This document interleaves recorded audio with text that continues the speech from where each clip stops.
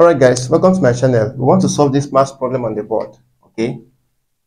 Now whenever you have addition of two logarithms, all you need to do is to multiply the terms of those logarithms.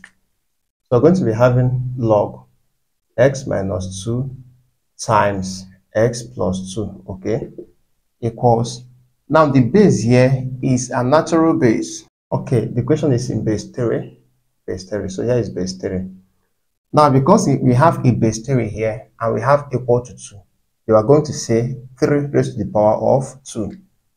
The base, we have to take the number here as its indices. Okay. So what do we do next? We are going to be having, let's equate this guy to this right hand side.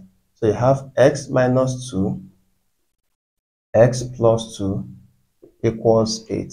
No, 9. 3 raised to the power 2 is 9. So once you have used your base here to get the number at the right hand side, equate the terms of that logarithm to that number here. Okay, and that's all. So we have a quadratic equation. The first thing we do is to expand the brackets completely. So x times x will give us x squared. X times 2 will give us 2x, right? Minus 2 times x is minus 2x. Minus 2 times 1, minus 2 times 2 is minus 4, equals 9. Now 2x can subtract 2x, so both of them are gone. We have x squared minus 4 equals 9. So let's collect like terms.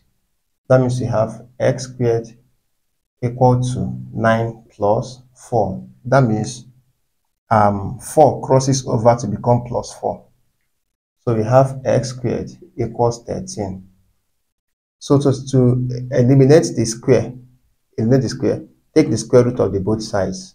So that means we will have x will equal to plus or minus square root of 13. So when you take square root here, the power goes. You now have only x.